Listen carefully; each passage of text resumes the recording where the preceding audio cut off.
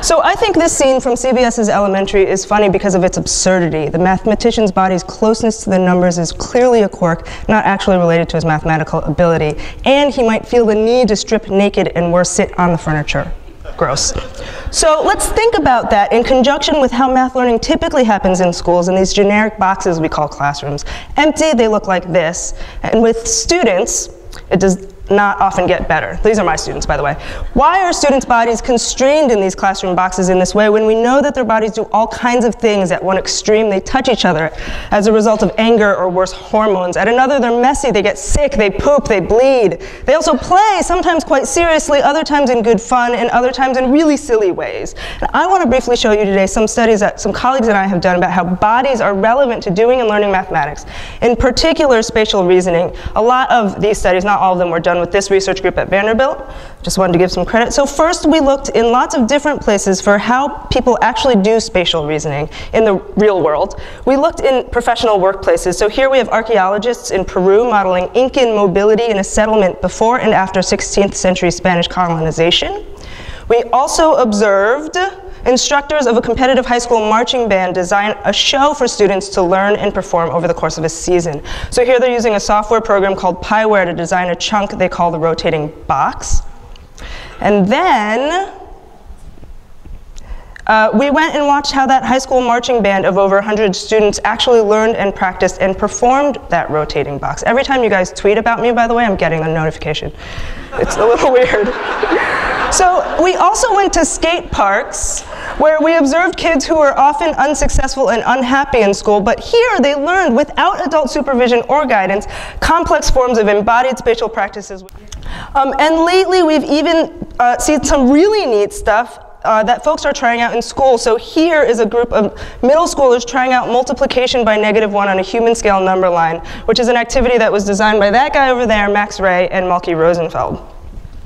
So then the second thing that we tried to do is to design some learning environments that might leverage kids' bodies for math learning. So this one we call GPS drawing, where students acted as a pencil with the earth as paper while a GPS device records their paths.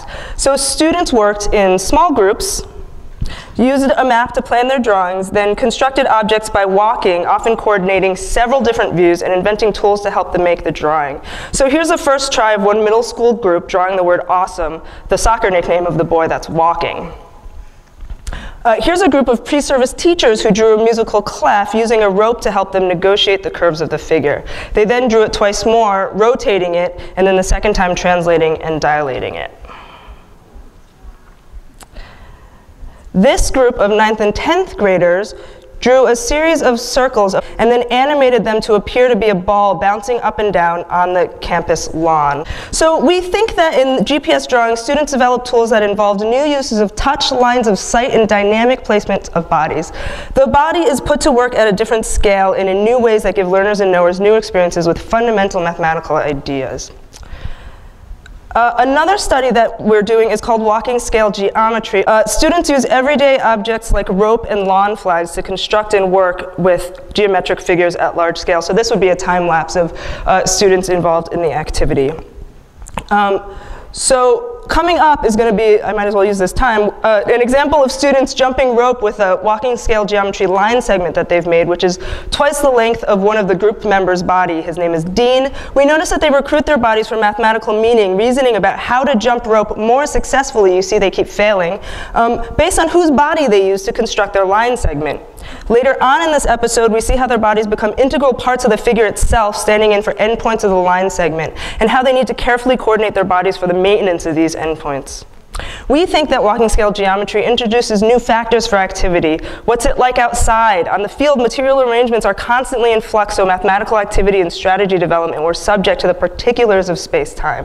What am I like outside? Students took opportunities to play, exploiting mathematical properties of their constructions in the service of their emergent play goals. And what's math like outside? Being outdoors in the wild introduced particularities to mathematics that gave variable meaning to the activity, allowing them to make their own sense and supporting flexible development development of problem-solving strategies. So the challenge for us, I think, if we care about kids learning and their humanity, is to embrace the mess, the smells, the hormones, and the specificity of their bodies. All that stuff is a feature rather than a bug of kids. It should be leveraged for learning rather than fixed or erased, even if temporarily.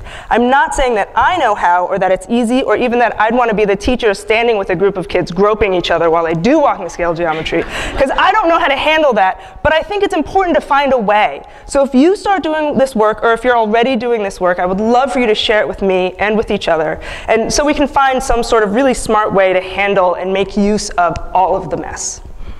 Thanks.